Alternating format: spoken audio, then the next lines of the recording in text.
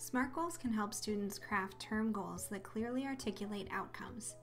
This also helps faculty members accurately assess progress. SMART goals must have the following characteristics.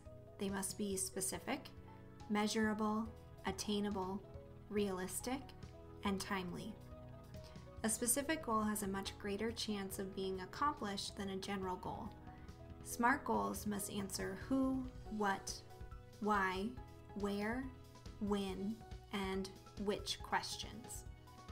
Goals must be measurable and establish concrete criteria for measuring progress toward the attainment of each goal. Students should write goals that map out a clear path to achieving. A SMART goal must represent an objective toward which students are both willing and able to work.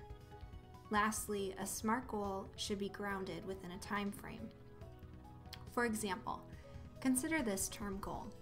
This term, I will work on my dissertation proposal.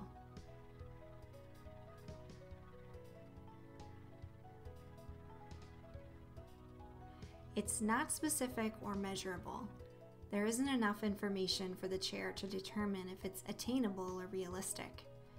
But it does state that the goal is to be accomplished by the end of the term. Now consider this goal. By the end of this term, I will finish all revisions in Chapter 1 and complete at least 15 pages of Chapter 2.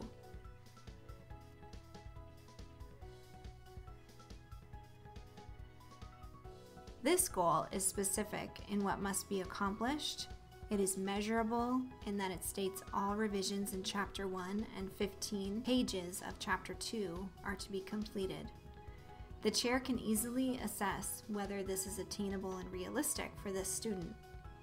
Lastly, this goal is to be completed by the end of the term, and so it is timely.